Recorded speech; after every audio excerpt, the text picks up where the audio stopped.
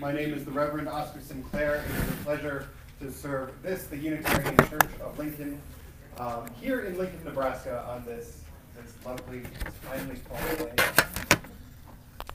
It is a pleasure to welcome you here and to be a part of this tradition. Every Sunday morning in this church, we talk about the vision of this congregation, that we are a loving community uniting reason with spiritual exploration to transform ourselves and transform the world. And we say every morning that we unite reason with spiritual exploration, that you need both of those things to be a religious community. You need to do deep spiritual work, and we also want to learn. Because it is when you combine those two things that you transform the world. And that's what this lecture series is about. So I'm not going to spend much time talking. I did that this morning. But instead, I'll hand off to Joe Brown, who will say a little bit about the history of this lecture series and what we're going to be doing tonight. So again, welcome, and here is Joe.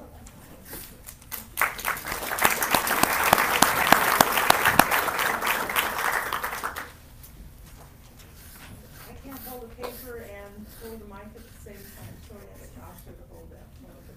Welcome to our fall. You know what, I'm just going to bring this mic over. Love it. I'll just stand there.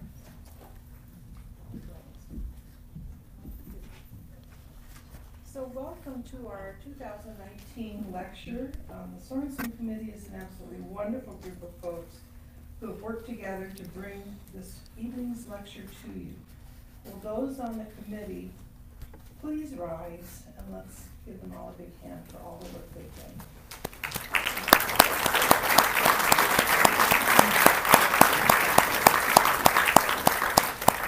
This is a wonderful group, and I also want to thank Harry Hafer for stepping in at the last minute to run our AV, and also for Jean Helms, who has helped us in many, many ways to put all the puzzles of this together for this evening. This evening presentation will be broken into 3 parts. The evening begins with a lecture by Don Wilhite, assisted by Clint Rowe. And at about 8 o'clock, there will be a 15-minute break for stretch, cookies, and lemonade, as well as an opportunity to use the bathrooms. Now, the bathrooms are located near the office on the north side of the entryway. You probably passed them as you entered the building and came down towards the sanctuary here. After this, I will emphasize, very brief break. Please return to the sanctuary for a question and answer session. And Diana Shemick and Jerry Petter will facilitate this session. Each will have live mics so you can be easily heard. The question and answer session will then end at 9 p.m. and we will all bid each other adieu. So this little background on the Sorensen. You have a lot of information in the flyers you received, but this is kind of a little aside in addition to that. C.A. Sorensen was born in a lean-to on Banner County Farm. He rose to be Nebraska's Attorney General. He was a campaign manager and confidant Senator George Norris through Norris's career. Some of C.A. Sorensen's many activities are listed in your program. The Sorensen family continued this record of public service. Robert was the Voice of America. Thomas was Deputy Director of the U.S. Information Agency under Edward R. Murrow. Theodore was counsel and speechwriter with President Kennedy. Ruth was with the Peace Corps. Philip was Lieutenant Governor of Nebraska. And C.A. Sorensen, his wife Annis, and their 5 children all attended the Unitarian Church here in Lincoln. And they were all very close family friends of my longtime companion, Bob Gillen. Here's how the lectureship began. In November of 1996, Tom Sorensen had terminal cancer and returned to Lincoln to visit friends. Tom and Bob Gillen were dinner guests at the home of Charles and Pat Stevens. Charles was our former minister at that time. And during that gathering, Tom talked about a way to honor his father, C.A. Sorensen, through a lectureship, and the vision grew. After dialogues with the Unitarian Foundation and the church board, Tom agreed to pledge $35,000, and the Unitarian Church was to raise an additional $15,000 which would bring the total to 50,000. Bob Gillen, Earl Dyer, Francis Olmsted, and Charles Stevens joined together to raise the money, and that created the funds that were the background of this Sorensen Lecture series. The first speaker was Tom and Bob's good friend, William Lee Miller. The second was Ted Sorensen, followed by many others. The series continues to this very day. We have two speakers this evening. Both are long, well-known, and highly respected for their work in their fields. There's Don and Clint Rowe. Information about Don is included in your portfolio pamphlet. Unfortunately, through the mysteries of technology and those we all know, Clint's information was not included in your program. So I will welcome Christy, who is going to introduce both speakers and tell you a little bit about each. Thank you.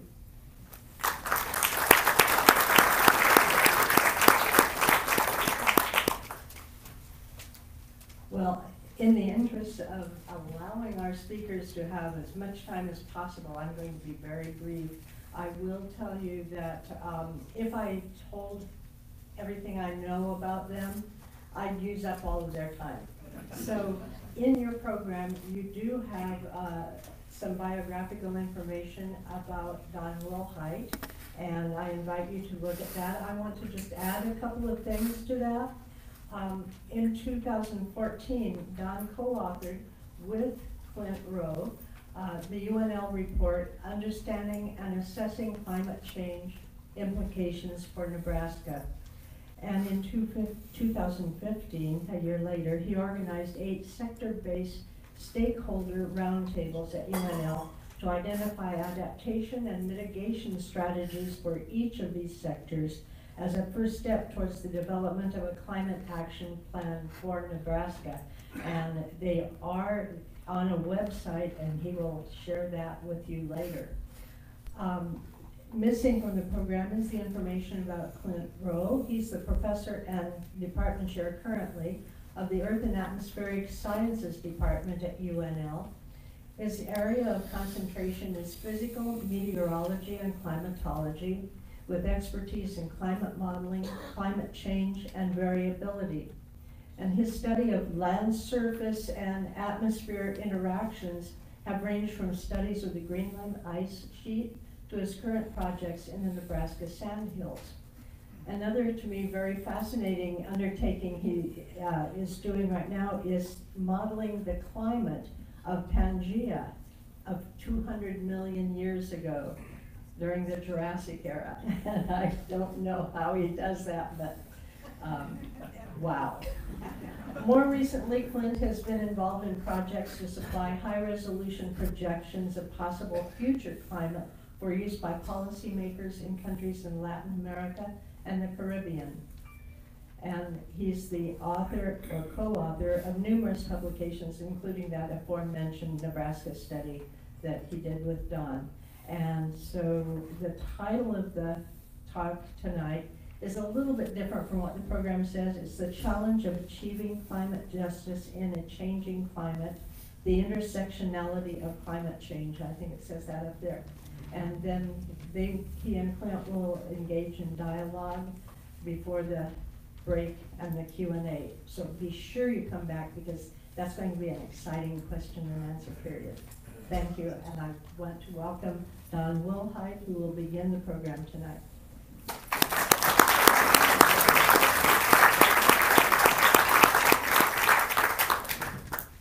Lights.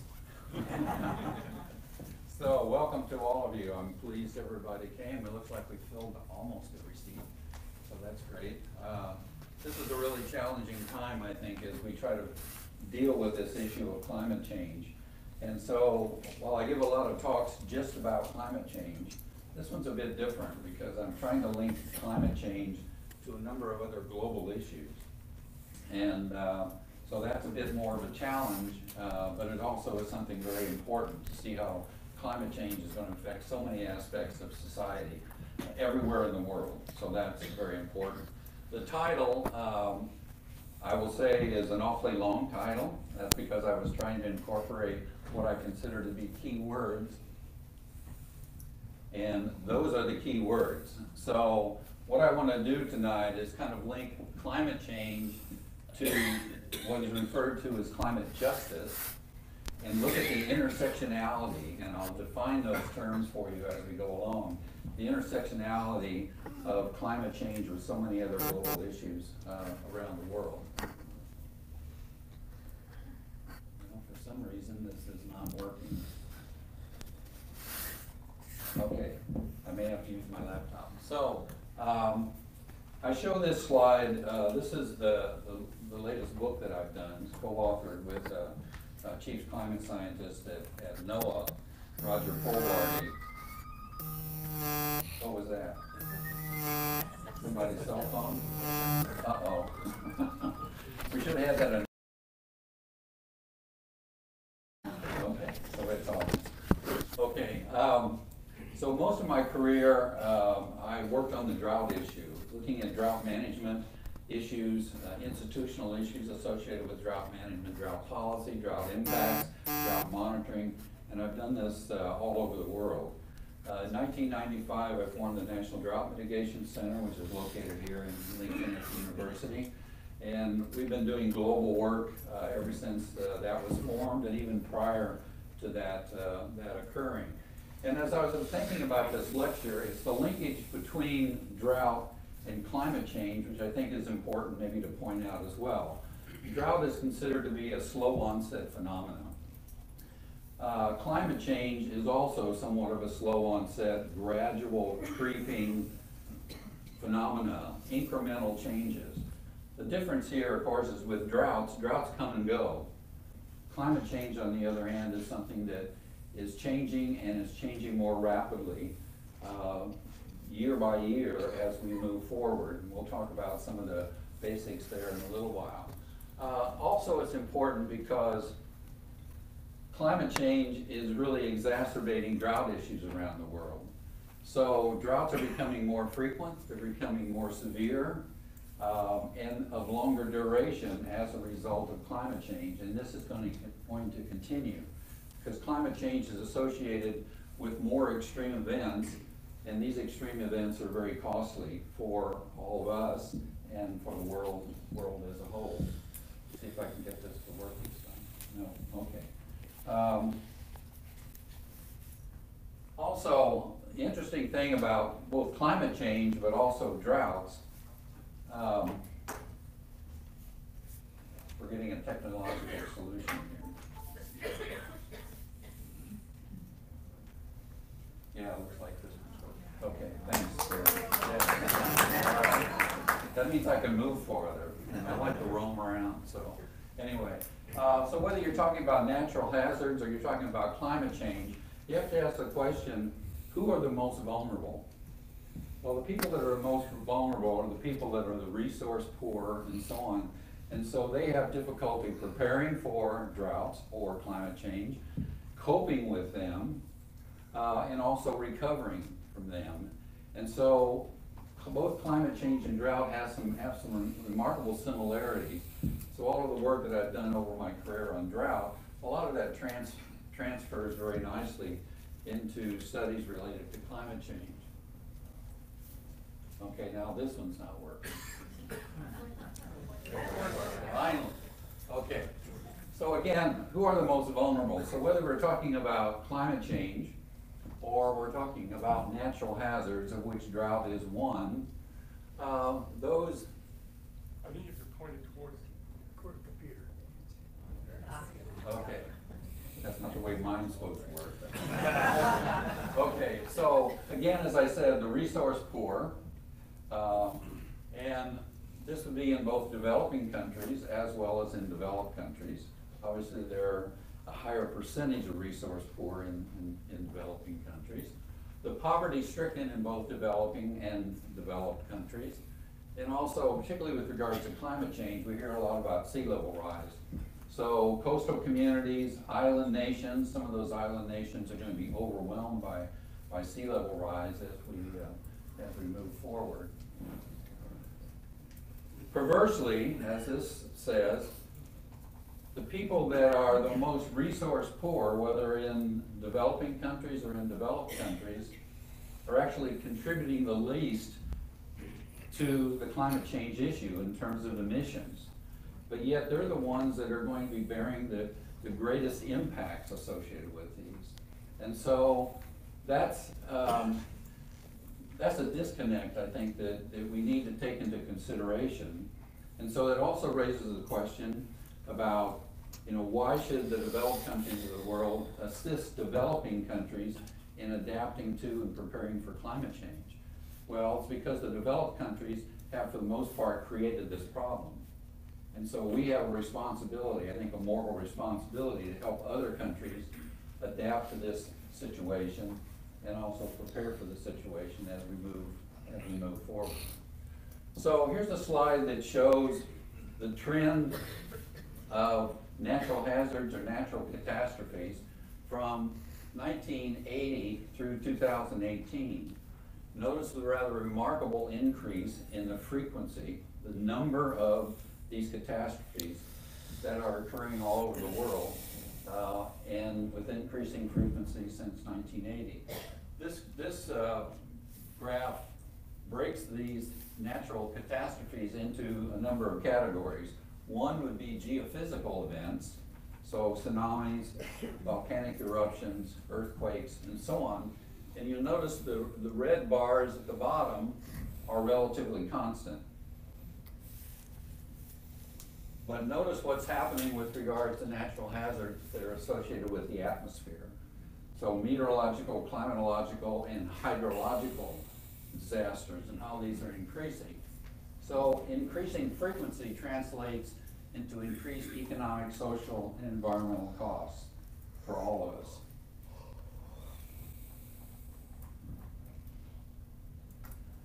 So to look at this a little bit different way and put it in a bit of a different perspective, the World Economic Forum every year does a global risk report. And so in this global risk report, they identify the top risk facing global society. And so in 2008, you can read what they consider to be the top global risk affecting the world. If you compare that with 2019, you can see that all but one of those global risks are associated with the atmosphere hydrologic system. So again, it relates back to climate change and what climate change is driving in terms of more natural disasters, more extreme events, concern about the failure of climate adaptation and mitigation efforts, biodiversity, ecosystem collapse, and these kinds of things. So these things are all being tied to what's happening with our climate system. So it's quite a shift from 2008 to 2019.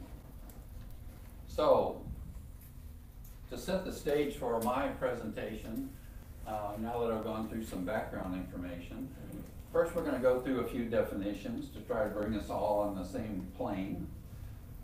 Secondly, we're going to talk about the essential threat of climate change, looking a bit at the science, the implications and the projections associated with that.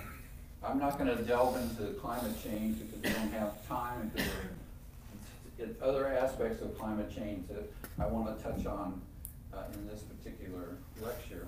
But they do need to go through some of the basics. So I think if we want to get into questions more about climate change and those forcing functions and all of that sort of stuff, greenhouse gases, I'll talk about that a little bit, but we can do that maybe during the Q&A. Next is this issue of intersectionality, climate change and climate justice. So how climate change disrupts achieving the Sustainable Development Goals. And if you don't know what the Sustainable Development Goals are, I'm going to tell you in a few minutes. And so we're going to go through a process where we talk about these and spell those out for you. And then finally, some takeaway points, challenges, and opportunities moving forward. Okay, so first of all, definitions. Let me wet my whistle.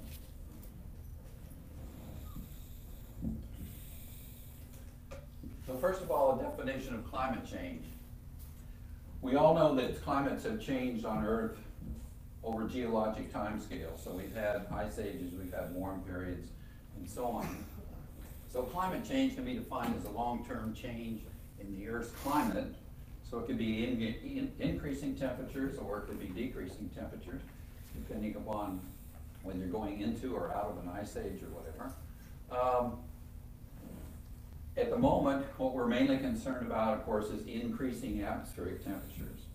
And so we're looking at trends. In either case, we're looking at trends, temperature trends related to a changing climate. But I think when you think about climate change, you need to go beyond temperature, because temperature changes are driving other aspects of the climate system, other changes in the climate system. So we're talking about changes in the frequency and the amount of precipitation, the distribution of precipitation. We're talking about changes in extreme events, heat waves, and so on.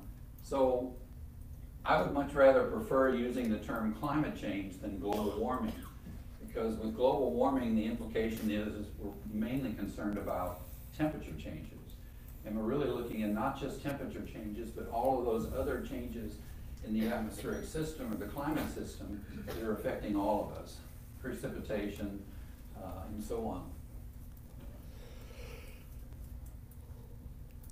Sustainable development, another term, and this relates to what we'll talk about in a few minutes about sustainable development goals. So sustainable development is development that meets the needs of the present without compromising the ability of future generations to meet their own needs. This is the definition that's been around for a long time, formulated through what was called the Brundtland Commission, and so it's still a very applicable definition of sustainable development today. So in looking at this, you can look at particularly the part that I've underlined, and you can ask the question, well, is climate change also compromising the ability of future generations to meet their own needs? So that's a key part of this definition, particularly today, whereas when this definition was formulated maybe 30 years ago, that maybe wasn't one of the considerations. They were thinking mainly about development that is compromising the needs of future generations. Now we're talking not just about development, we're also talking about things like climate change. Okay, so the other term, climate justice. This is a term that's a relatively new term. It's linked, of course, to social and environmental justice. So it's an aspect of that. But now with climate change, climate justice is a term that we're hearing more and more frequently. And we'll get into more detail about that as we go along. So with climate justice, we're talking about the impacts of climate change are already being felt by millions of people around the world, including those of us here in Nebraska. And especially affecting, again, the most vulnerable are these marginalized communities, individuals, and so on. The climate crisis is intertwined with many other crises. So we hear a lot about things like food security, water security moving forward, and also biodiversity loss, and a lot of other aspects of sort of global issues. And we'll get into those in more detail in a few minutes. And then addressing climate change to achieve social, environmental, and climate justice is going to require a restructuring of societies. In other words, if we're going to deal with this issue of climate justice and climate change, we're going to have to start doing things differently. And we need to start doing things differently now. We can't wait 10, 20, 30 years because of the rate of change and the number of people that are affected by this. It's going to be really dramatic. So what we're really talking about is a change in paradigm. We need to think about solutions to this problem very differently than how we've gone about with our development up to this time. So let's talk a bit about this threat of climate change that we're already facing, and it's going to become more prominent as we move forward. So a few key points about climate change. And again, I'm not going to go into a lot of detail about this because I want to move into other topics. But global temperatures are rising at unprecedented rates. There have been tremendous changes in temperature on geologic timescales, but these, again, have occurred over thousands of years, where we've gone into an ice age or come out of an ice age or a warm period. We're talking here about unprecedented rates over periods of decades. So it's a very different problem than what we've had in the past. Greenhouse gases are the heat regulators for the atmosphere. So as you increase the concentrations of CO2 in the atmosphere, you increase the temperature of the earth as a result of that. And we'll get into that in more detail. CO2 concentrations are currently at 415 parts per million. At the beginning of the Industrial Revolution, they were at 280 parts per million. They're increasing by about 2.5 parts per million per year. So it won't be long before we hit 450, 500, 550. And if you think about that in terms of geologic timescales and what we've experienced in the past, this is not anything that we've experienced over millions of years. And certainly not over periods where humans have been around, particularly the number of humans that we have now. So human activity is the main cause for this tremendous increase in temperature that we're experiencing now. There are natural forces that have controlled the climate of the earth over centuries and over thousands of years and so on. But human activity is what's mostly driving the changes that we're seeing now. And so we can get into discussion about that, but there's really no other plausible explanation for what we're seeing. I hear people say, well, it's because we're getting more energy from the sun. The data doesn't bear that out. So, I mean, people will come up with all kinds of different explanations for why the temperature is increasing, but it's human activity. Burning of fossil fuels, land use changes, principally.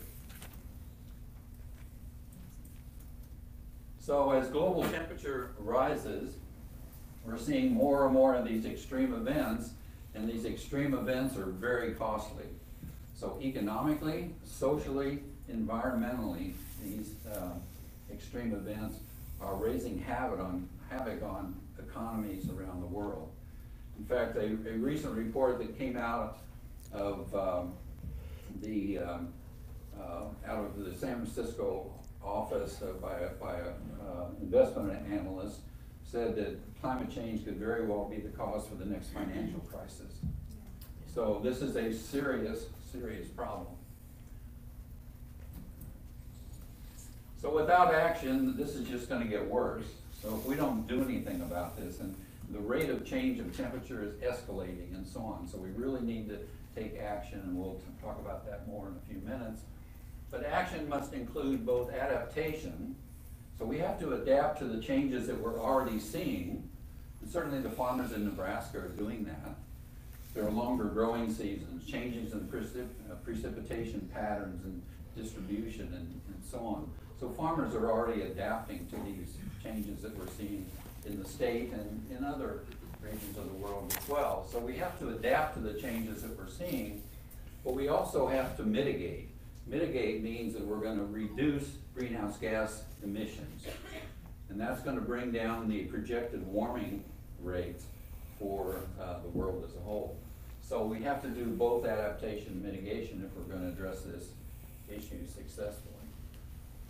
So here's a graph that shows global temperatures, and I know global mean temperature doesn't mean a lot to you because it's not your local area, but it gives us an idea of the trends.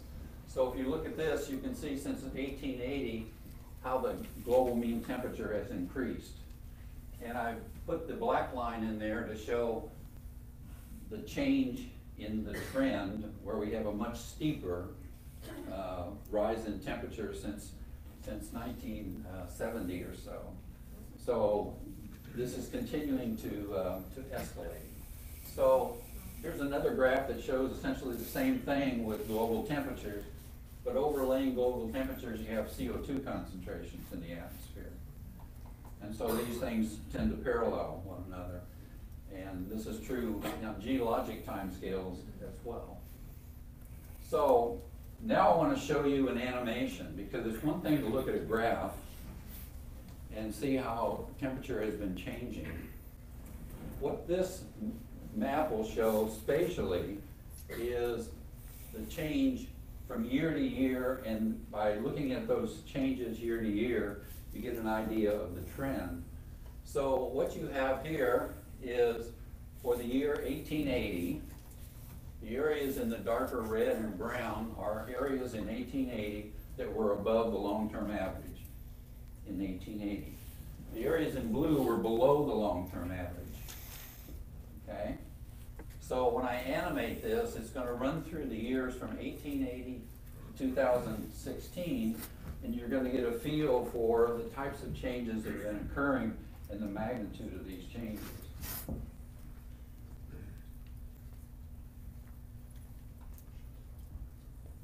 So each one of these maps represents an individual year. You can see that you could have seen the Dust Bowl, except it's moving so quickly. But just look at what's happened since 1980. So we're just being dominated by these above average temperatures and essentially everywhere on the globe. But it's not the same everywhere on the globe. So this sort of dramatic change is really, I don't want to do that again. Okay, so this graph, and this is one that we might come back to during the discussion period.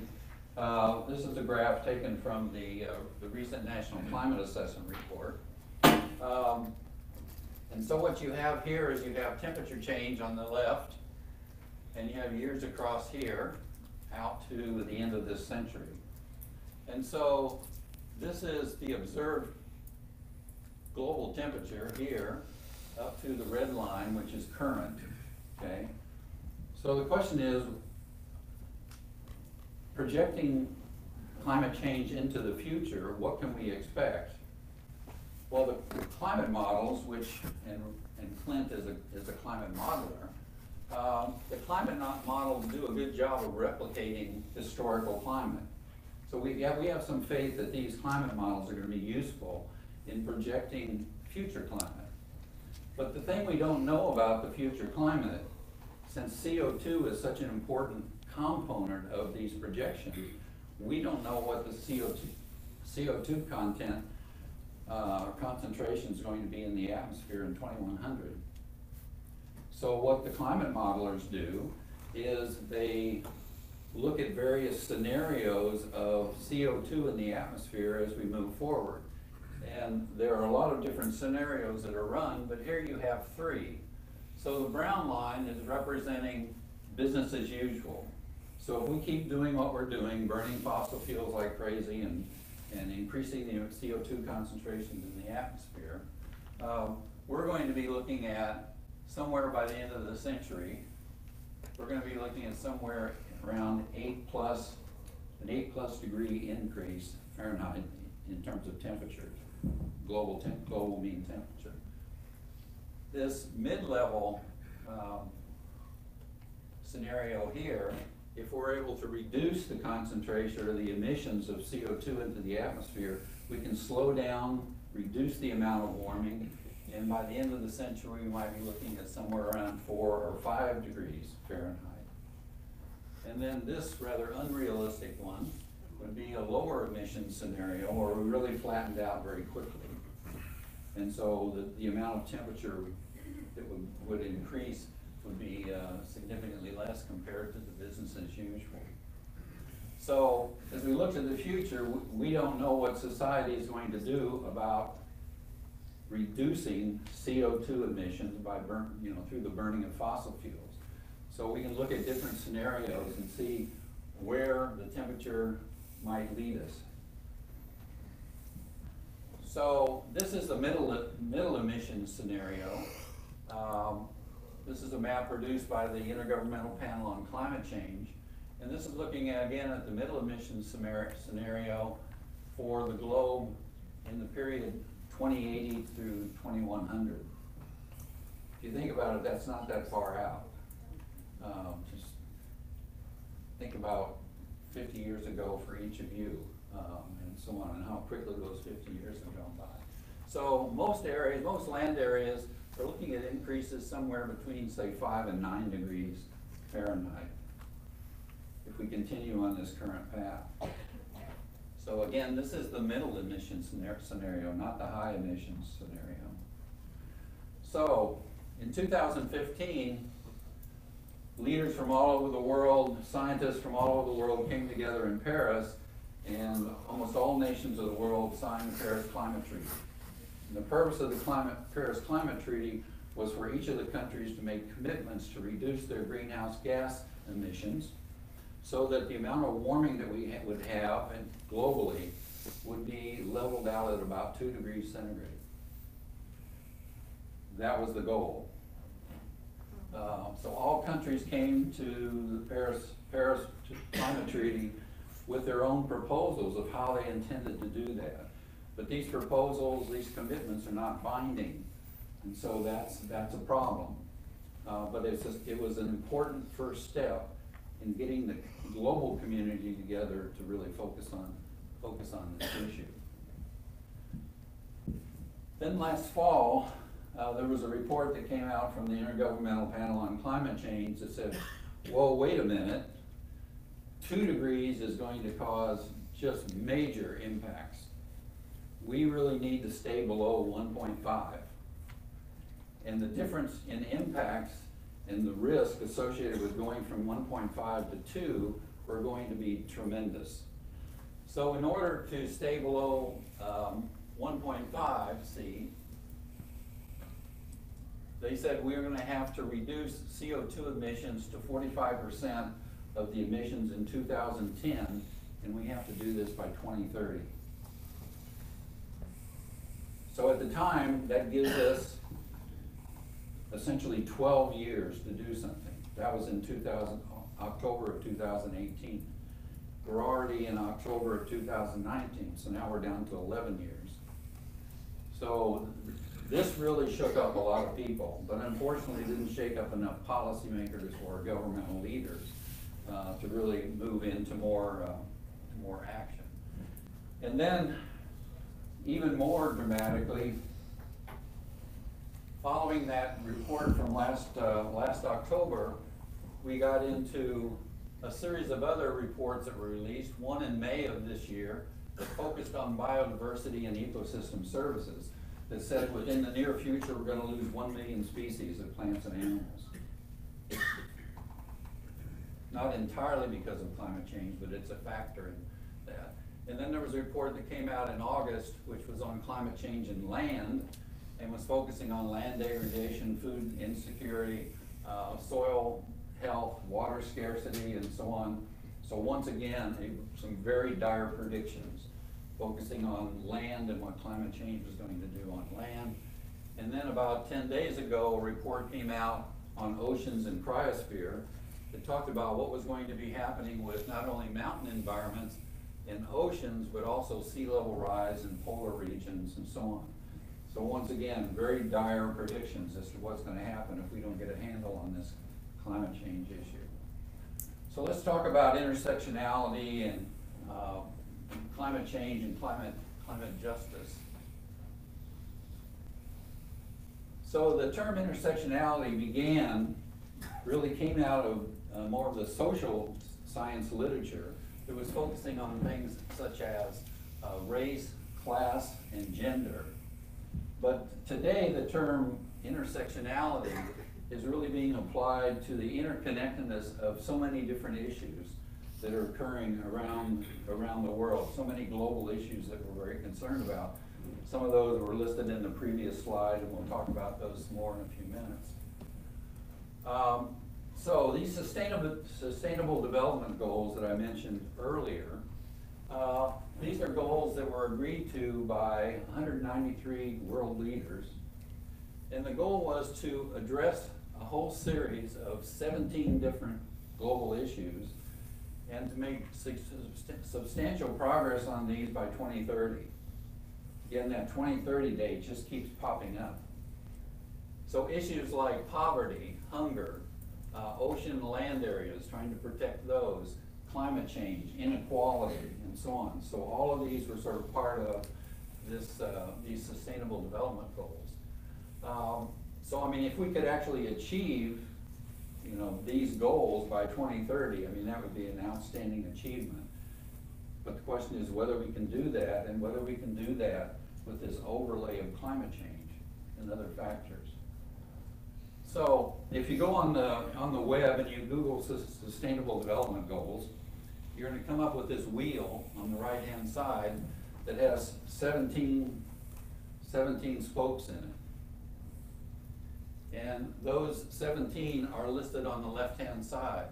So, no poverty, no hunger, addressing questions of inequality, clean water and sanitation, reduced inequality, sustainable cities. And number 13 on the list is climate action. So it is on the list. A re-expression of those Sustainable Development Goals I put on this slide. So I'm not trying to show some as being more important than the other based upon the size of the font, or some are bold and some are not. It's just distinguishing one from the other. So you have here a listing of 16 of the Sustainable Development Goals that were on the previous slide. And then the one that's missing is climate action. My argument is that unless we take action on climate change, it's really inconceivable that we can address these other issues. That's the issue. So we need to be dealing with that so that we can actually address these other Sustainable Development Goals as we move forward. So climate change is in fact, you know, the elephant in the room. And so we really have to deal with that, and we have to convince our policymakers so that people, our governor, our president, members of Congress, really buy into doing something about this, which currently they are not. And so it's up to us to convince them, and one way to convince them is by voting. So then the other elephant in the room is population growth. We're currently at 7.7 billion people, and by the end of the century, we're going to be at somewhere around 11 billion people. So, on top of the fact that you have all of these Sustainable Development Goals that the world is trying to work on and achieve, you have climate change on top of this, and on top of that, you have a rapidly expanding population. So there are two elephants in the room. And so we really, in addressing climate change, it's important that we do that. Addressing population growth is a very difficult topic, culturally and so on. But it's something that we have to take into account. It's a very important issue. So, all right, there it goes. So I've taken those 17 Sustainable Development Goals, and I've grouped them into what I think of as being some of the common global issues that we all talk about and we hear about in the media. So human health, food security, poverty, deforestation and desertification, which is land degradation, migration, water security, social justice, biodiversity, national security, and so on. So this is a re-expression of those Sustainable Development Goals into more topical areas. But once again, the white circle around here is trying to show you the interconnectedness of every one of these, and also their interconnectedness to climate change. So this is just another way of maybe looking at the Sustainable Development Goals, but once again, the combination of climate change. So the thesis, sort of the argument here, is that climate change is leading to increased vulnerability for marginalized communities, for people all over the world. And so if you take issues or threats like migration, and we're hearing more and more about climate refugees now, not just environmental refugees or political refugees and so on, poverty, biodiversity, and food security, because of climate change, you're having a tremendous impact on the seriousness of trying to address that issue. For example, for poverty, the World Bank has estimated that by 2030 we're going to have 100 million more people in poverty. 2 billion more people suffering from food security by 2030. And so this filter of climate change is something that's really affecting, magnifying the threat of these global issues as we try to address those. So, just some examples on a couple of those circles that we saw in a previous graph. First of all, climate change has played a part in the war that we have in Syria. You had a series of drought years in Syria that forced people to move off of farms because they could no longer make a living, they had no crops, so they moved to the cities. So 1.5 million people moved to the cities. The cities could not handle those. And so you had all kinds of civil unrest, which led to the Syrian war. Other cultural and political issues were going on as well. Drought in Central America is also having an impact on the number of people that are moving from Central America up through Mexico and wanting to come to the United States, because the living conditions there, political conditions there are abhorrent.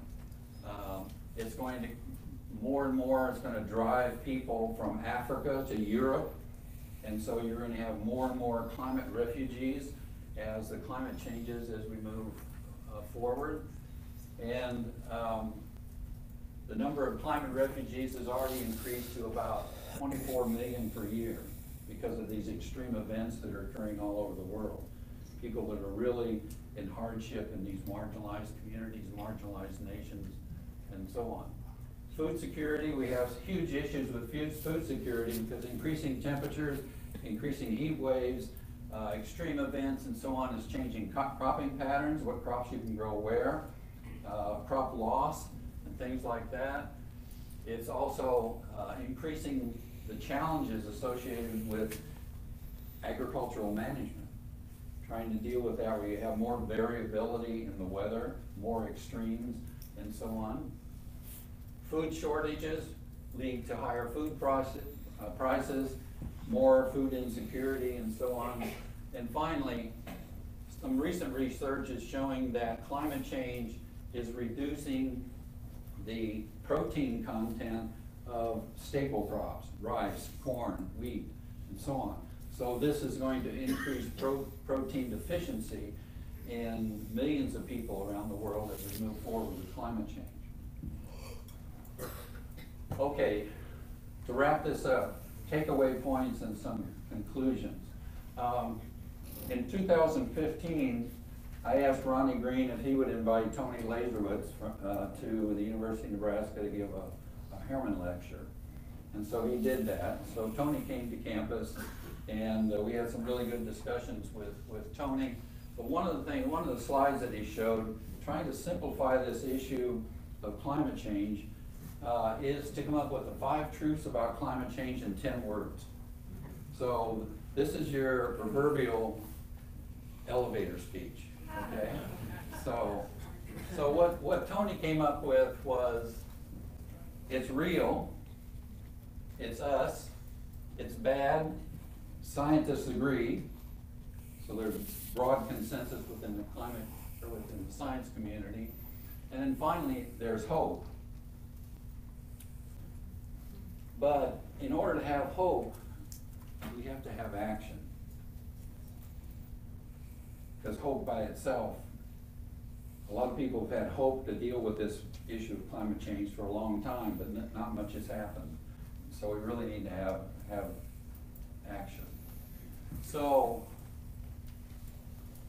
I'm sure everyone in here is aware of Greta Thunberg and what she's done, this 16-year-old activist from Sweden, who actually this weekend was in Iowa City giving a talk to lots and lots of youth and other people.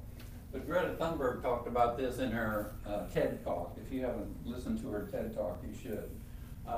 Where she talked about the fact that hope must be preceded by action. And so I can ask you all the question, what gives you hope that we're going to be able to address this myriad of issues that I've been talking about for the last too long. One of the things that gives me hope is the mobilization of youth. What Greta started as a one-person campaign, on September 20th, we had 7 million youth that were striking around the world. We had about 500 that were striking here in Lincoln. And while the legislature is not paying much attention to them at the moment, they are going to continue to strike every Friday. We're going to go to the state capitol. So this has an impact. So intergenerational support for these youth is really important. So we don't have, I don't see any what I would consider to be youth in the audience today. So your support, got two over here. So your support of your children and your grandchildren trying to promote action on this is just critically important. So we need to be supporting our youth. And so what we can do to help them, you know, to give them a voice in this issue is incredibly important. So if we go back to these sustainable development goals that I mentioned earlier, I think trying to achieve these, or our capability to achieve these by 2030 is probably unrealistic, particularly given the issues of climate change and just trying to mobilize the world to address these issues and having these issues and having the resources available to do that. But climate action now can really dramatically lower the risk associated with climate change because it's going to decrease the amount of warming and so on. So it's going to change the risk factor significantly, and it's going to allow more progress on these sustainable development goals that I was talking about previously. So what can you do? For one thing, you can engage in conversations with other people. Talk to them about the magnitude of the challenge that we're facing and the fact that we need action now. Certainly challenge leadership. And this is everything from the mayor to the city council to county commissioners to the governor, members of the legislature. Because members of the legislature, by and large, do not even see climate change on their radar. And we've got to change that. And then most importantly, you need a vote. And so look at candidates and ask them questions about climate change and what is their position on doing something about climate change. And you'll find that many of them in many states, and certainly in Nebraska, will try to redirect and answer a different question altogether. So I encourage you to do this. Okay, there we go. So, what is your vision for the future? So this rear view mirror is up there because are we going to just keep doing what we've been doing? Just increasing the burning of fossil fuels, and this problem just gets worse and worse, or are we going to address it? So I'll tell you a very quick story. In the early 1990s, I was asked by Environment Canada and NOAA to organize a conference on the sustainability of the North American Great Plains. And one of the political leaders that was highly engaged in this topic was then Governor Ben Nelson. And so I asked Governor Nelson to come to the conference, which was held in Lincoln, and to give a talk, a keynote talk, about what he saw as important with regards to the sustainability of the North American Great Plains. And there was a quote that he used, and I don't know that it originated with him, but the quote was, if you do what you've always done, you'll get what you've always got. So what we're talking about here is changing the paradigm. He was talking about changing the paradigm for sustainability in the North American Great Plains. We're talking about changing the paradigm on climate action and moving forward.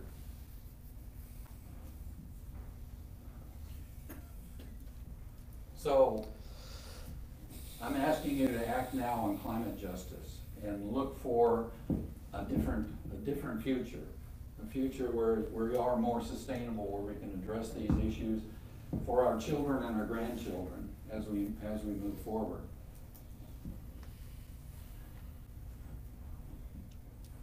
And finally, I'll let you read this slide. You know, climate change is not a hoax, although our president calls it a hoax perpetrated by the Chinese. But anyway, yeah, I just thought this cartoon is just, you know, perfect. So I thought I would basically end on that, with the exception of, this is my final slide. These are the two reports that Christy was referring to earlier. The one on the left is the report that Clint and I and two other faculty at the university did in 2014, and looked at understanding and assessing climate change for Nebraska. I think this was a game-changing report for a lot of people, but unfortunately it hasn't fostered action on the part of our legislature. And then a year later, I produced this report as a result of organizing 8 sector-based roundtables on things like energy, the faith community, public health, water, agriculture, and so on. So both of these reports, as well as a lot of other information, is available at go.unl.edu/climate change. So I encourage you to go download the reports, read through those reports. I think they'll be very educational. They were not written for scientists, they were written for the public. So I think they're pretty easy to understand, and I think Clint would agree with that. So with that, I'm going to stop. I've used up almost all of the time before 8 o'clock. So the question is, let's I don't know. okay, well. You covered pretty well, so Well, I'm good. going to throw it in. So, yeah, so the idea is Clint is going to ask questions, maybe of me, maybe just raising some other issues, and then we'll have a Q&A session after the break. So let me turn it over to you for now. Okay. Clint Rowe.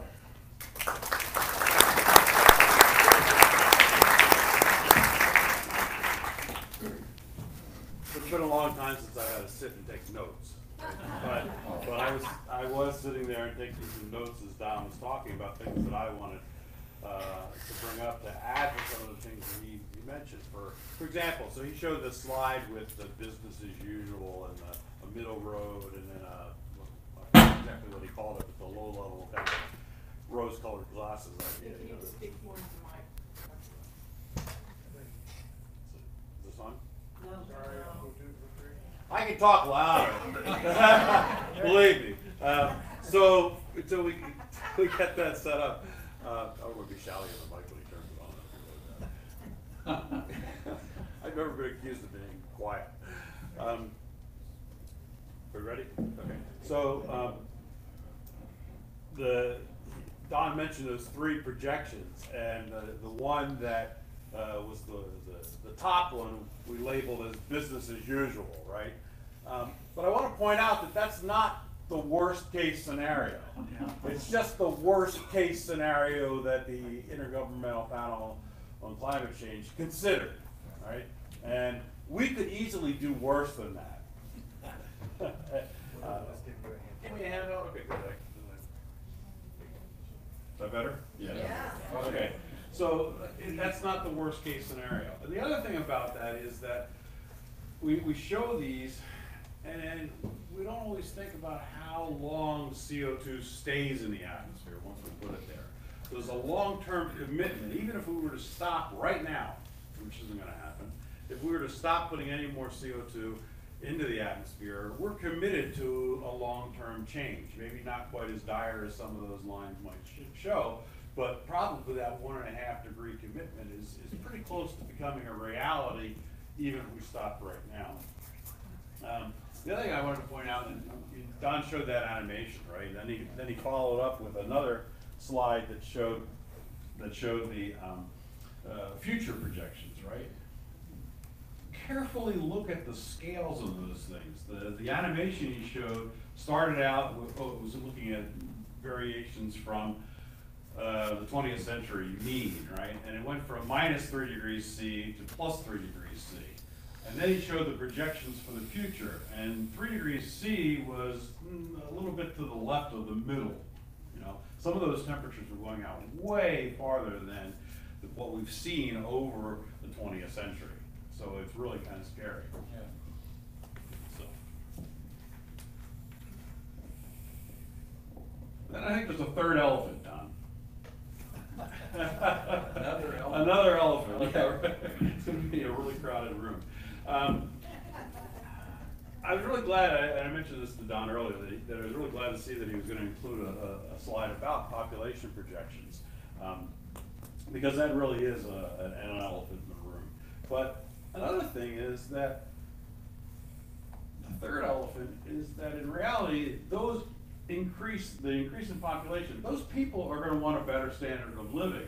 And if we don't change the paradigm, if we don't come up with a better way to provide that improved standard of living for those additional people without, or by a different model than what we've used to get to our standard of living, really, it's another threat multiplier, if you want to think of it that way. So it's just, again, another big elephant. I'll let you got Anything else?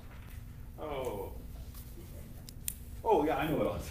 So you said that you had the 10 words about yeah. climate change that Tony brought to us, and I've actually seen it now extended to 12 words. Yes, I have. The last 2 being act now. Act now. Act now, which is great. I think that's really good, because you're right. Without any action, there is no work. That's right. So that's really important. And the getting out and voting, you know, I think it's going to be incredible if we watch what happens. I think there's huge potential since the last presidential election. There's a lot of 18 to 21-year-olds that are coming online now, right? They're going to be, they weren't old enough to vote now in the last one. They will be old enough to vote now. And this is a high priority issue for them. And they're looking down the tunnel and seeing the train coming, right? Right. So I might add about voting. When I did the Sorensen Lecture, when we released the 2014 report, and the other authors of the report were sitting in the audience, and then after I was finished, Ronnie Green accepted questions from the floor, and the 4 authors of the report were sitting up front, and one of the questions was, you know, what can we do? And it was almost in unison that all 4 of us said, vote. You know, interrogate these people that are running for office and ask them about this issue. Because so many of them, either they don't understand or they haven't bothered to learn anything about it, or they'll just deflect the question and answer something entirely different, which that seldom happens with politicians.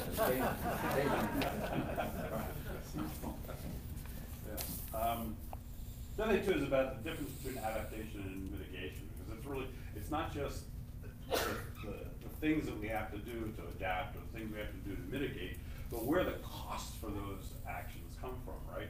I mean, cost for adaptation is distributed to everyone and probably put more heavily on those people who can't really afford it, right? The underdeveloped countries and people in extreme poverty, for example. But mitigation costs really are going to fall on the countries that have the biggest contributions, and so that's one of the things that is driving the politics, is that the countries that have caused the problem don't want to pay for the problem they've caused. Right, exactly.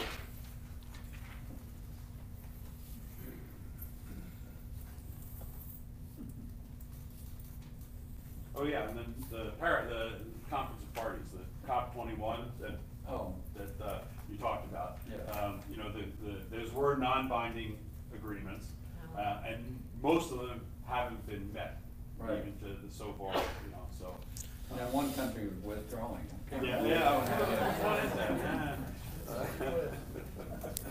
So, and then the last thing I wanted to mention too was that when we talk about climate change, and people say, okay, we sometimes use global warming and climate change almost interchangeably, right? Because global warming is one of the big elements, but I'm glad that Don said that, you know, it's not the only one. So climate change is a broader thing. But we also didn't mention, you talked about the ocean report that was released, and one of the things you didn't talk about was ocean acidification. Yeah. Because while we've released a huge amount of CO2 into the atmosphere since the Industrial Revolution, about half of it has actually gone into the ocean, and it creates increased levels of carbonic acid in the ocean, which is a huge problem for organisms in the ocean that try to build calcium shells. It just doesn't work. Like coral reefs, even some small microplankton and things like that. So there's a lot of impacts that go beyond the atmospheric part of the climate system that Don and I are most familiar with. I'm teaching a class this semester on the climate system, and we like to say that the climate system includes not just the atmosphere, but the oceans, the land surface, the cryosphere, ice and snow, and so forth. Right. You're done? That's all I got. Okay. So, Joe, do you want to give any more instructions, or? Just take a short break, we're gonna ring a bell in 14 minutes, come back in. 14 minutes, and you have a minute to get back in. Stop while you're chewing and came in. Welcome back to the second part of our evening, and you'll turn off your cell phones and join us again for our interviews and question and answer. Jerry and Diana are going to be walking around the piece down the with mics, and once again, thank you for coming. Right. Excuse me, I've been asked to make one announcement, and that is that the lecture tonight, the discussion tonight, will be uploaded to the Unitarian Church website so that you can pick it up, look at it, unitarianlincoln.org, and it will be available there.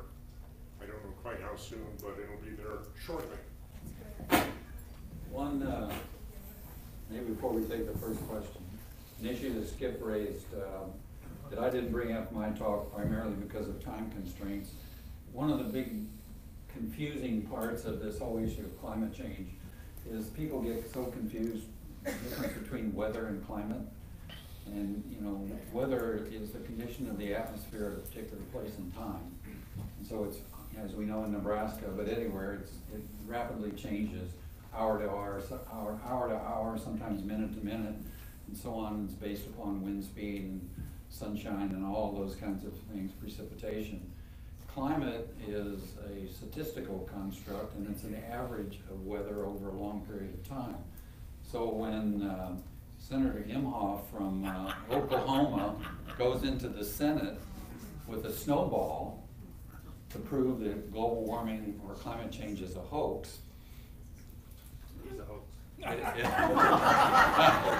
Did I say that? I think you did. Did I say that? So when people, there's a slide that I show in some presentations. You went through a really unusual winter last winter, okay? And so most winters over recent decades have been very warm in Nebraska. Last winter was an exception to that. And so if you look at a map that shows temperature anomalies in, say, in February and March for the whole globe, you'll see that almost every place on the globe was way above normal in temperatures. And then over North America or Western North America, you have this area that was colder than normal. That was Nebraska. But the rest of the world is heating up.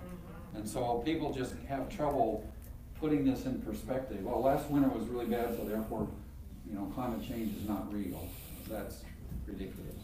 You want to add to that? Yeah, just that obviously, as Don said, weather is highly variable. So in the whole scheme of things, winter being a couple of degrees warmer than normal or a couple of degrees colder than normal, doesn't mean you're not going to have cold days, right? It doesn't mean you're going to have warm days. You're going to have a lot of variability within that. So,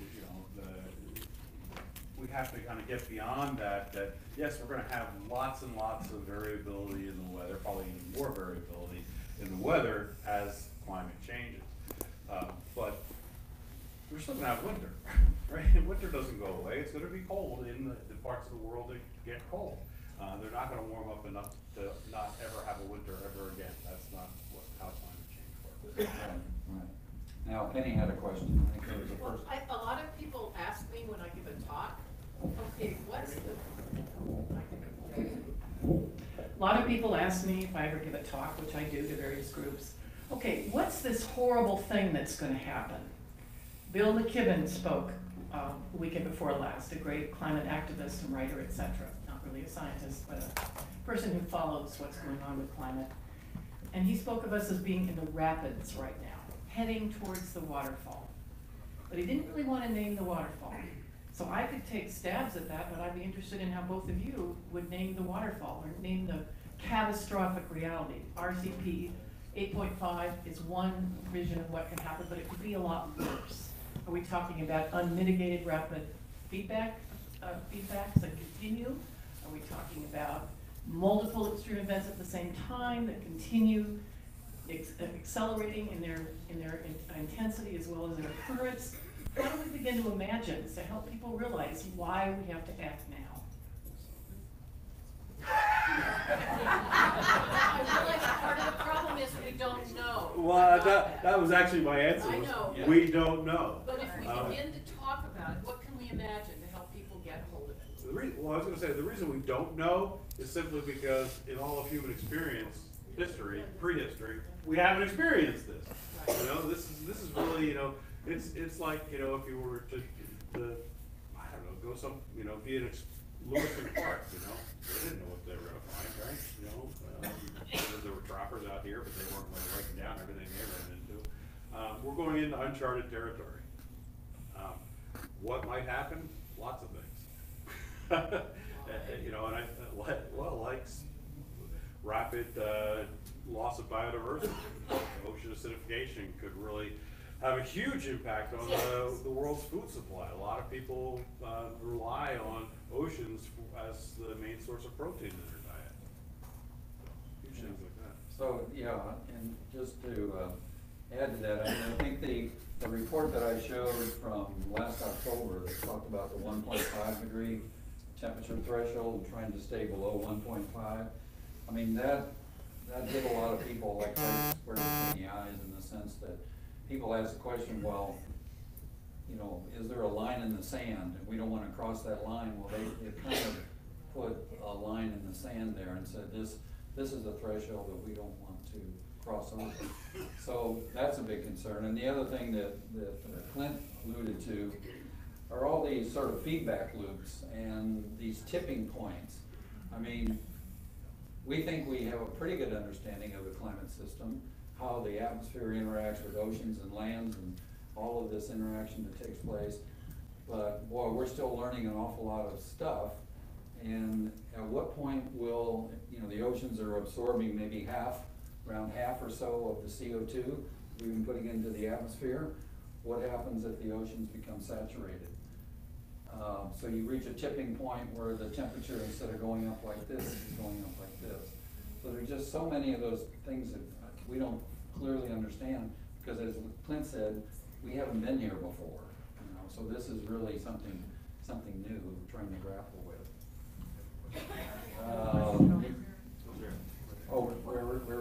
Wherever the microphones go, that's where. I've got the mic. Okay. All right. Since I was right next to Penny. You're saying that up to 1 million species, plant and animal, could be lost, reduced resources, and yet you say that the human species population continues to increase. With reduced resources in the future, how do you account for our own population continuing to increase? We're pretty good at grabbing resources. Yeah, but So. Yeah, I mean, I think the issue there is if you look at the number of people that are in poverty, a number of people that are marginalized in so many ways, because of lack of access to resources, that's just going to get worse and worse. And so there's a lot of talk about things like mass extinction. And yeah, that's plants and animals, and we're an animal. So is there going to be a mass extinction of humans on this planet? And when you think of recurring droughts, more severe droughts, more hurricanes, more heat waves, that could really become a significant part of this. You have to look at the Earth what's the carrying capacity of the earth? Is it 7.7 billion? Is it 11 billion? What is the carrying capacity? And that's hard to know because more and more people are eating meat. So that changes that equation considerably versus eating grains and so on. So it's a tough question to grapple with, but. And we do it, I mean, we have converted a lot of natural ecosystems to agricultural ecosystems, but there's still quite a lot of natural ecosystems out there right now that humans, if they were not gonna be concerned about biodiversity and those factors, we could continue to expand agriculture into those areas, and then, like John said, if we give up the meat, you know, and go back to more of a plant-based diet, we could increase the population. And so the concern, you know, it goes up. It's not unconstrained, but we have the ability to loosen those constraints quite a bit. We've done it for 1,000 years. Who has the microphone next? Oh. So the, Yeah, it's on. does the paradigm that we should change have a name? The new paradigm? No, no, for there to be a new paradigm, you have to have an old one. I want to know what the paradigm that we need to change, what is, do you have a name for it? Well, one name could be the Green New Deal. That's the new one. The existing paradigm doesn't have a name? Does the existing? Oh, the existing paradigm? Does that have a name? Business as usual. Yeah.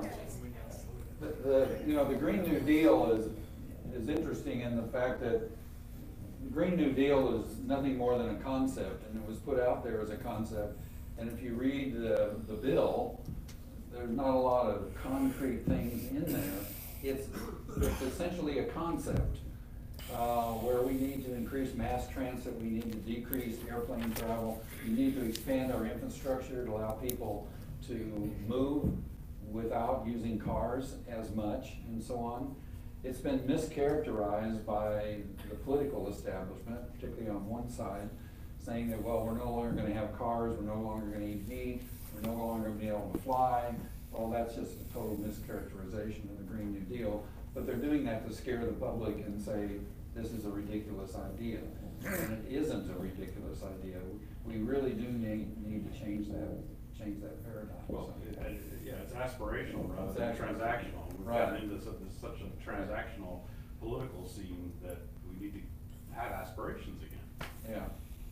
A couple of questions over here and one here. Oh, you got the microphone. Finally. You got the power.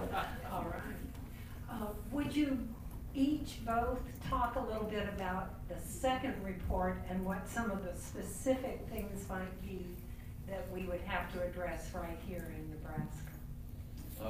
Yeah, I guess I should go. You're the one. You should start, yeah. Since I organized. Yeah, the idea with that report was that, you know, in our first report, we really looked at the science of climate change, and we didn't want to get too technical and so on.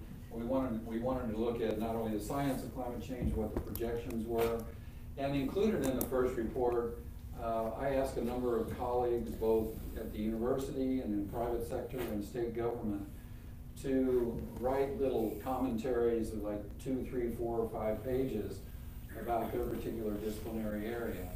But after we finished that first report, I wanted to really expand on that by bringing together stakeholders from the energy sector, from agriculture, water, health, and so on, to really talk about adaptation and mitigation strategies. So I guess I don't think I could go through and for each of those 8 sector-based groups could list out what their main recommendations were for adaptation and mitigation. But something that all 8 of the groups were totally supportive of and demanded was that the University of Nebraska continue to provide leadership on this issue going forward. And, you know, I really have tried to charge the university to do that. And so far, I think they have failed in that. They've made progress, but they haven't done what I think they need to do in terms of bringing together all the resources at the university to really focus on this issue. And when I say all the resources at the university, we're not going to solve the issue of climate change, or we're not going to educate the public about climate change, and we're not going to sort of force behavioral change or cause behavioral change without getting the physical scientists with the ecologists, with the social scientists, with the fine arts community, and so on. So all of these people work together to, you know, attack this problem, because it's about behavioral change. So we need to involve the social science community. It's not just climate folks like us, it's all those other people that understand why people do what they do. And so that's what I mean by bringing the resources at the university together. So that's probably the best answer I can give. Yeah, You want to add to that? Well, I don't have a lot to add to that, but it's like Don said, we're climate scientists. And when I talk about climate change and projections of climate change, I always run out those various IPCC scenarios, the various RCPs that John showed. And you know, if we look at the variability within any given climate model, say, as it goes into the future, it's not that big. It's about the same variability we have in climate now. If we look at the variability between the different climate models and different groups around the world that use these climate models, we see that that's a little bit bigger variability. There's but first of all, they're all increasing, so they're all going in the same general direction. But the biggest uncertainty is what humans are going to do. Yeah. You know, and I can't get a handle on that. We really don't know what humanity. We've got to do something. It's got to be a concerted effort. You know, and when was the last time we had a concerted effort of all humanity on the planet? Right. Got a microphone right here. Okay. When I talk with people about climate change and they express some skepticism, one of the things that they frequently say is, this is all built on projections, and they name a bunch of projections that have gone wrong, and say, so how can we trust these projections? Now, you're an expert on modeling. What can you tell us about modeling, how it's done, and why and when we should trust it? Well, when people say that projections go wrong, right?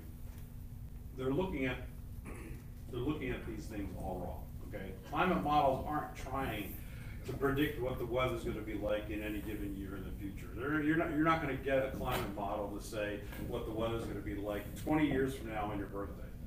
You know, that's not what we're trying to do. We're trying to predict or project the changes in the climate system that will take place over time. What that means is that, and that's why there's a lot of variability between different climate models. Okay. Weather forecasting. Okay, I'm going to get real technical for just a minute. Okay. Weather forecasting is what we call an initial value problem. We need to have a good idea of what the state of the atmosphere is right now, and then we're going to run the models out as far as we can go, which is a couple weeks. And then that's it. So weather forecasting does have this limit. It's a chaotic system. And we don't have good data now to start with, so we can't project into the future very far. Climate modeling is what we call a boundary value problem. Okay? And what we really are concerned about is the energy coming in from the sun, which we have a pretty good handle on, and then what happens within the system. That's where things drop off a little bit. There's a lot of feedbacks. We can make feedback if you want an example. But, you've all heard it before, right? With a screaming microphone. That's a positive feedback where a small noise gets amplified over and over and over again, and it gets bigger and bigger. And there's some negative feedbacks where that dampens the system back to where you want it to go. That kind of problem is actually, because it's constrained, is actually much easier, and we have a better handle on it. Again, the variability from year to year, day to day, season to season is going to be there. We're not trying to figure out what that is. But all the climate models agree that global temperatures, global average temperatures will go up. Okay. They also agree that the temperature increases are going to be greater in the Arctic, in the polar regions, than in the tropics. And that's based on physics and physical principles. And those are pretty well established. Okay, the details, maybe not so much so, but the general trends. I get asked like, okay, so climate modeling, does it work? Well, I'll tell you one thing we do pretty well, okay? What's the biggest climate variability that we experience year in and year out? The seasons. And climate models get the seasons pretty well. Why? Because it's based on the energy input from the sun. And we do pretty well. We can get that. If we couldn't get the seasons, I wouldn't be a climate modeler. I would have given up long ago. But we can, and we do. And that's a huge variation. Now, again, the atmosphere and changes in the composition of the atmosphere change a lot of the feedbacks within the system. And that's where we have a lot of, maybe some discrepancies among models, but overall, the trend is there in every single model. Okay? If we had a climate model that showed we're increasing CO2 and the temperatures were going down globally,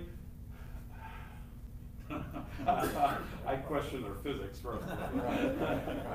Exactly. And one point, coming back to your question, and I wouldn't call this a projection, but back in the 70s, there were some scientists, handful, maybe 2 handfuls, they were talking about global cooling. And that was not something that was supported within the climate science community. It was, I don't know what you'd call it, a fringe group. It was a very small group that were talking about global cooling. So you have a number of people today that will say, well, they used to talk about global cooling, now they're talking about global warming. And so, you know, we can't believe what they're saying. What we're doing now in terms of projections is much, much different. And if you look at all the data that substantiates what's going on in the atmosphere, all the data that's being collected everywhere, oceans, land surfaces, and so on, it just, there's no comparison to what we had back in the 70s, and people were speculating about global cooling. Another cool thing about models, and I could inundate you with things all night here, but one cool thing about models is they're modeled, right? So you can leave this piece out, you can put this piece in, right? And one interesting thing, and if you can browse through one of the IPC reports, almost any of these reports seems to have this one thing in there, is you can run the model as if CO2 stayed the same throughout, from the beginning of the Industrial Revolution throughout time, right? And you can run the model with the known increase in CO2 in the atmosphere. And you can compare those runs. You can start back at 1850 and run the model forward. And if you leave CO2 at pre-industrial levels and you run the model forward, climate doesn't change. It just kind of goes along its merry way, kind of a flat line with a bunch of wiggles in it. If you put the CO2 increase, it goes up. Now, where are the observations? Are they going in a flat line? No, they stay with the climate models that incorporate CO2 increases. And I think that's one of the biggest ways that you could show somebody that climate modeling is not a fringe element. It really is based in sound physics. It's sound science behind that. Yeah. I want that here. We've addressed the issues of feeding a larger population as we move toward 11 billion people, but you haven't mentioned water. How are we going to supply water for that increased population, along with the increased water that it'll take to produce the crops, etc.? That is a huge issue. That's an issue that we tried to point out in the 2014 report, because if you think about Nebraska agriculture, and you think about the fact that we're going to see increasing temperatures in the summertime, therefore there's going to be more evaporation, more transpiration. Precipitation during the summer, I think the models generally show that summertime precipitation is probably going to go down, up maybe in the spring, but that means there's going to be less recharge. And besides that, the snowpack in the Rockies is declining. So there's going to be less runoff, less water in the Platte system, less water in the Missouri system, and so on. So how that's going to affect Nebraska agriculture, and of course urban areas along the Platte River are taking a lot of water out of the river. So what's the sustainability of that? Lincoln is looking now at possibly going to the Missouri River for the future and building a pipeline. So there's a lot of assumptions with those kinds of things. So where you're gonna get the water, and going into some of these marginal areas that Clint was mentioning earlier, that maybe now could be adapted or changed into agriculture versus a natural system. The question is there enough water to actually produce crops in those areas? I mean, I think you're gonna see vast changes in cropping patterns. I mean, we're already seeing that. If you look at the plant hardiness zones in the US and how those have shifted over the last 20 years, I mean, it's shifted the equivalent of probably 200-300 miles to the north. That's why if you look at South Dakota and how much corn they're growing now plus versus what they were growing 30, 40 years ago, it's dramatic change. Change from spring wheat to winter wheat in the northern plains areas and so on. So farmers are adapting to all of this, but a lot of it's gonna be based upon whether there's water available. And people talk about the Corn Belt moving north into Canada, but Canada doesn't have the soils that we have. So Canada can't support the Corn Belt as we know it today. So that's another huge issue. Yeah, I mean, the thing is the distribution of precipitation is gonna be very different. And I think that's one of the things when we talk about migration, climate migration is gonna be huge. If people need to migrate to areas where there is sufficient water, it's gonna exacerbate that problem. We've got another question right over here. Okay. You just bumped this a little bit on what's going on in the Arctic, but I'm sort of interested in what your models show and what impacts, because there's some pretty crazy things taking place in the Arctic, Greenland, Iceland, etc. We're gonna buy Greenland, so that.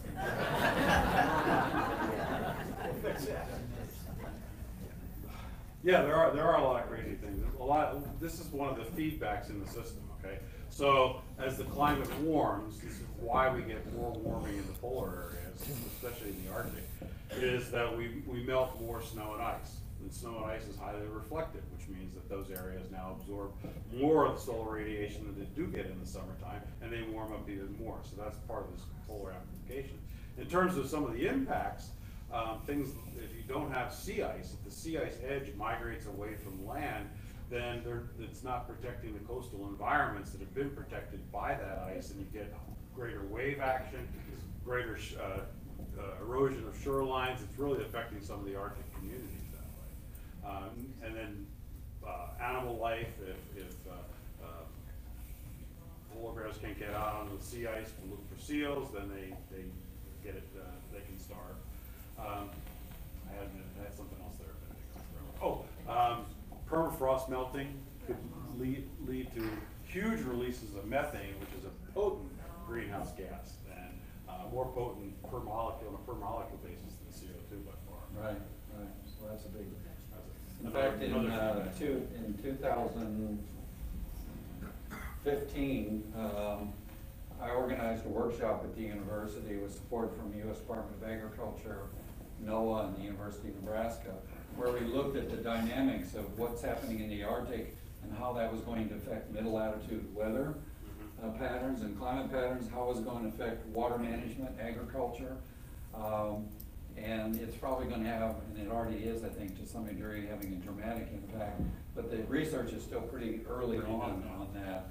But this change in the gradient, temperature gradient between the Arctic and the middle latitudes is changing very, very rapidly, and this is going to affect, the tracks of storms and all kinds of things. So, Joe Starrita had a question a while back, and somebody gave him a microphone. Oh, I think. You're deferring? Ladies first. Okay, ladies first. Okay. Oh, sorry. I just want to say a few things, and I'm sorry if it's not what you guys are talking. I read a book one time that talked about what would you do if your child had a fever, and it went up 1 degree, and then 2, and then 3, and you couldn't do anything about that. They had it for a week, they had it for a month, they had it for a year, and nobody could figure out what to do with that. How would you feel? What would you do? And that, to me, was the easiest way of looking at what's happening to our Earth. Yeah. But anyway, and then I went to a speaker last few days ago at the Lead. And she says, it's not about the numbers, it's not about the money. Don't let them tell you that. It's about the people. That's who we have to work with. And I went to a National Audubon Convention this year. It's remarkable what people are doing all over the country. Too bad we don't hear some of those stories in the news instead of all the garbage. And listened to a presidential leadership scholarship that had 30+ people that graduated from their group, and what they're all doing, the past graduates, and what they're all doing all over the country. And when I think about what we can do, I'm not very good at it because I should be riding my bicycle more, or recycling better than I do, or, you know, there's just so many things that we can do. And I think just having these talks is great. We're having more and more talks, and at least getting it out, getting everybody together to talk about it, and hopefully we could all take in someone. If there's so much poverty, even here in Lincoln, Nebraska, we could maybe take somebody in to live with us.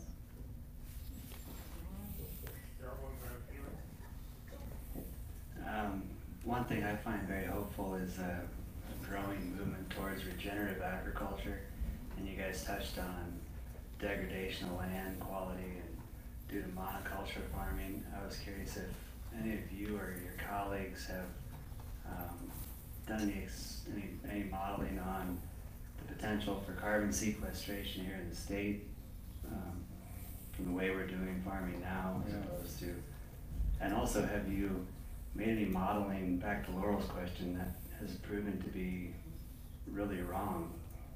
You know, have you done some models that really fell off that some people might be pointing to, like she's saying, because I'm not familiar with? None that I know of. I mean, every modeling group in the world has contributed to the IPCC assessments. I've never seen a model. And the thing is, these models, you don't just run it once. You run it over and over again with slightly different starting conditions, slightly different equations within them, what we call parameterizations. None of them turn around and go down. They no matter what you do, they all have shown increases. Just to also respond to your question, I'm part of a group that's growing in numbers. It's called the Nebraska Climate Elders, the Nebraska Elders Climate Legacy Group. Are there any members of that group here tonight? Oh, Skip is here. So one of the things we've been doing is trying to work on legislation. We've been working with state senators, particularly Patty Pansing Brooks, so we introduced with her legislation on a climate action plan. We can't get it out of the exec committee, so it can be debated on the floor. But we were successful with 4243 this last session, which was a soil health bill. So it's really focusing on creating, first of all, a soil health task force, which is already meeting because the bill passed 43-0. So there's a soil health task force that's meeting, and they're trying to bring the resources together to really promote more soil health within the state of Nebraska, which is all about increasing organic matter in the soil, holding more moisture in the soil, and also sequestering carbon. I will say we had to sort of approach that bill by not talking about soil health in connection with climate change, but soil health is just a good thing for farming, because we thought that the state legislators, if you use the words climate change, that they're going to say, well, you know, we don't believe in that. So we tried to stay away from talking about climate change and just talked about the value of climate health, or soil health. So, other questions? Joe Staria. Okay. I'm just kind of curious. Everybody in here has swallowed the climate change Kool-Aid. And I'm kind of curious, when you're out and about, when you're knocking up against the public, when you are talking to non-scientists, have you uncovered, discovered, encountered any kind of strategy or policy in dealing with climate deniers that you felt moved the needle and they actually could listen to you, or at least entertain the thought that they could be wrong?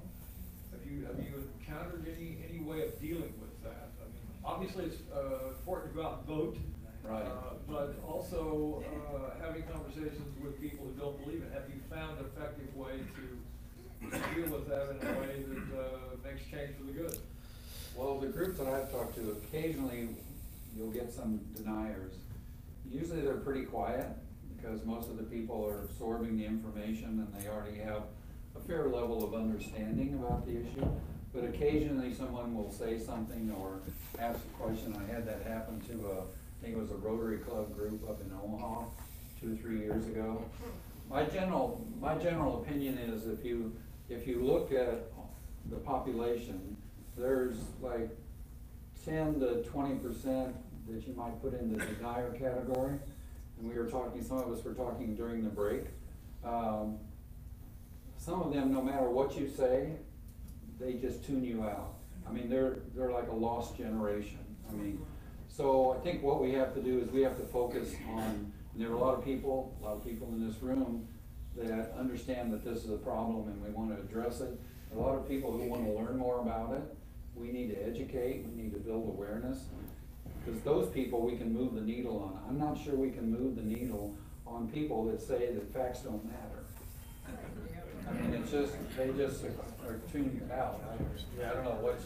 No, I agree. I think that's the answer. Is the problem that I've run into is that as a climate scientist who's talked about climate change and climate change projections and models and so forth, I don't get invited by climate deniers to go talk to them.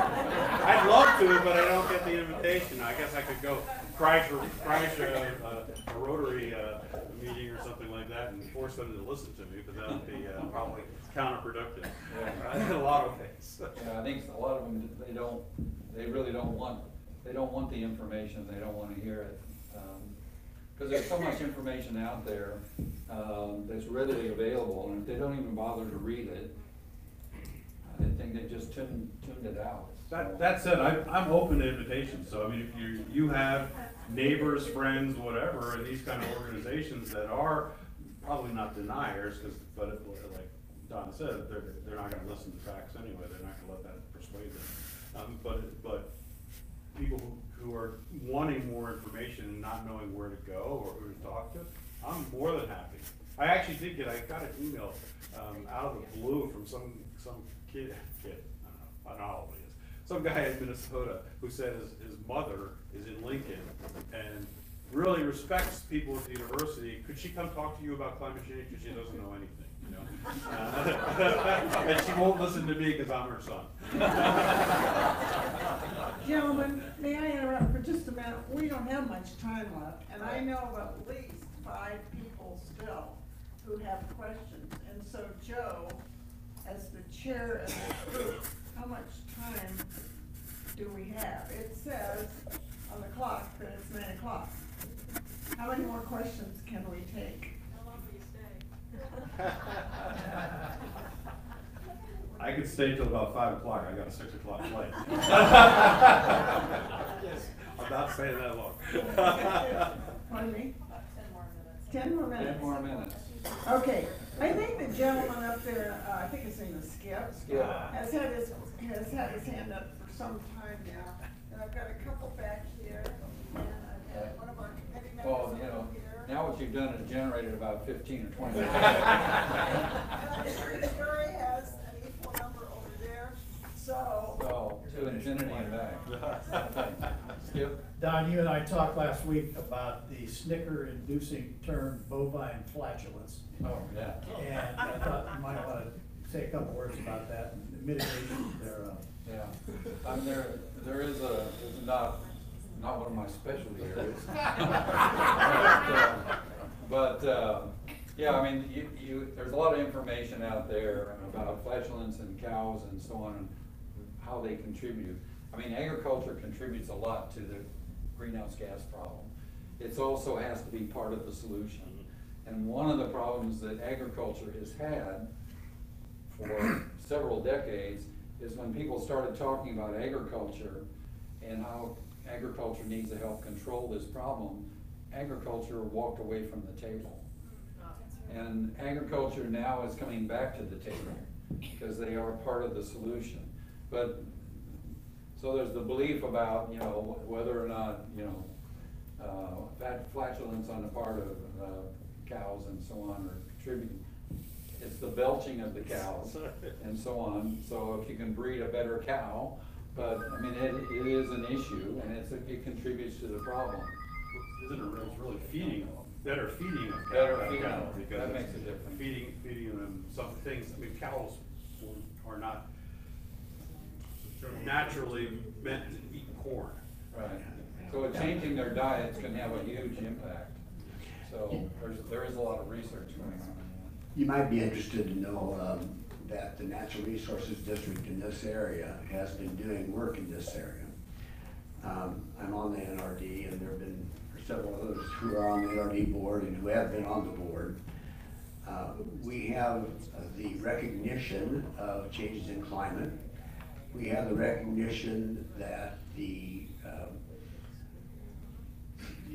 area that we have responsibility for includes looking at changes in climate. We've done such things as initiated a cover crop program so that we can have increased sequestration on the land. We of course try to keep water on the land. That's been our 50-year goal, but it's even more important that you're going to have more and more frequent and more significant water precipitation. I just don't understand why the people of the city of Lincoln don't understand that we have a flood protection system here that was based on precipitation and 50 years ago, and our floodplain now probably needs to have more look, more review, and certainly our levees are at risk. I shouldn't say at risk, that sounds alarmist, but they need to be reviewed. Dead Man's Run and some of those things that we do. So there is local planning and there's local recognition of the need. I just don't want it to go unsaid that we're not doing anything. Right. And what you've said about the legislature, they're also looking at the trees and more forestation, and we have a tree program, and I'd like to see that greatly increased because the possibility of more carbon sequestration with the use of carbon dioxide by trees is very important. So don't want to say there's nothing that can be done. And also this, we get our water for the city of Lincoln from wells up at Ashland. The water that we get from Ashland, the recharge, generally comes from the loop system, not from water from the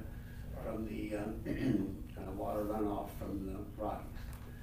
So we have to be looking at working with other NRDs to make sure we have good water here in this area. Those are things that we just need a lot of education on. Right.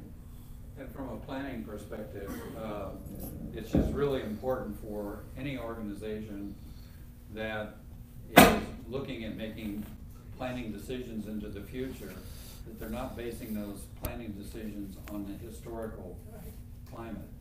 They need to be looking at historical climate in these projections we've been talking about, because that's changing.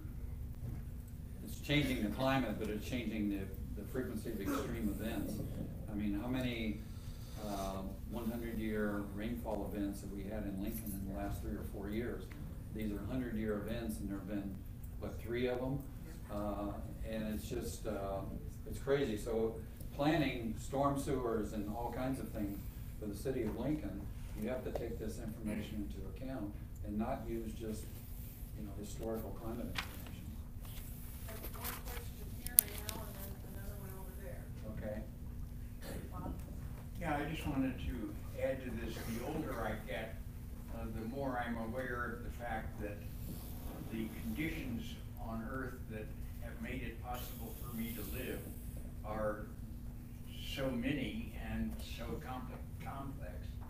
I mean, I can look at the stars and I know that people have not found anywhere else in the universe so far as something certain about being like us on this Earth. And I think it is very hard for people to realize, I think, all of the conditions that make life possible here. Right. And I wish that there was some easy way to do it.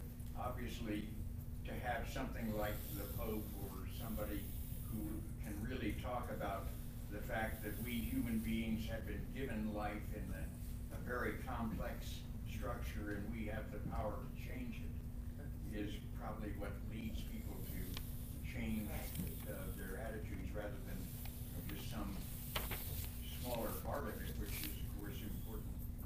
Yeah, I love the poster that a lot of the youth carry and says there is no planet B. Yeah. So, and also when they say you're stealing our future. Thank you. One thing that I have said, and I want to know if I'm making a liar out of myself. As I understand it, with the climate models, if you start them way back when, 100 years ago, and you run them, you can pretty well reproduce in general what's happened in our lifetime. Is that true?